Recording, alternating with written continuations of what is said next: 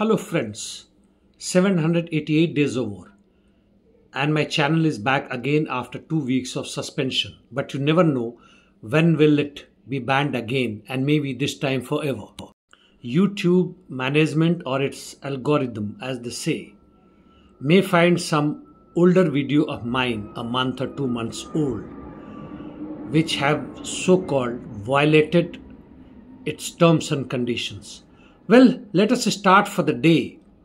As far as South is concerned, no significant changes in Zaporizhia as well as in Kherson front. In eastern Marinka front, Novomikhailovka has finally fallen. Towards Krasnohorivka, Russian army offensive operations on, and they have made a gains of 200 meters. Northwest of Pobeda too, they have advanced 200 meters, while Georgievka, that is west of Marinka, some minor advance. However, between Georgievka and Pobeda in the plains, Russians have advanced quite a lot. Coming to Avdiivka, in northern part of it towards Novomikhailovka, Russian army advanced 100 meters, and similar situation is in Novomikhailovka. However, their offensive operations towards Okeretin did not succeed as Ukrainians repelled the offensive operations. West of Avdiivka, Netail, Luvo, no changes. However, towards Semyonovka, they made good gains, and finally this establishment is also taken over by the Russians, and they also have captured Berdychi fully. In southern side, Nevelsky, Russians made some gains. In Berdychi, south of Bogdanivka, Russian army advanced almost 100 meters, and they are attacking in many directions from here as if this is being used as hub center. Chasiv Yar, severe offensive operations continuing by the Russians from the eastern side. No changes towards Ivanivsky or Krasnoye direction, and nothing in southern flank. North of Soledar, Siversk region, Vimki direction as well as Verkhny-Kamensky fight is continuing, no changes. So is the situation in Belgorovka. In north towards Liman, the Russian army offensive operations from the east towards Rampolovka as well as in Terny continuing, no changes towards Kupiansk and Swato direction.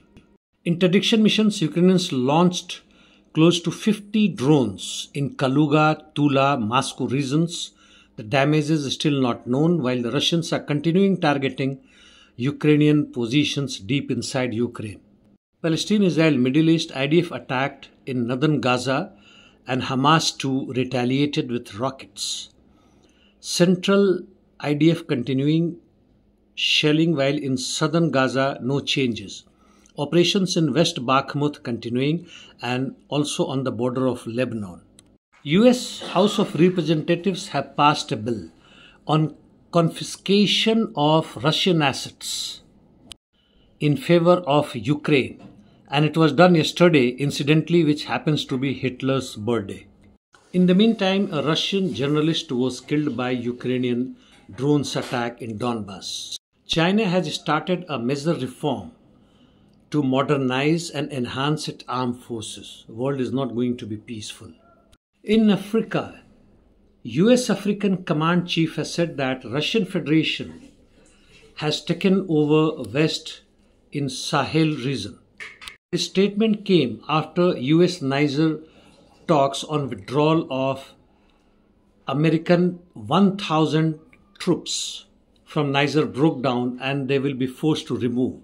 And similar situation has happened in Chad, where they have ordered US troops to go away from their own country. This brings an end to my talk today, friends. Hope you find my channel again and able to see, comment as well.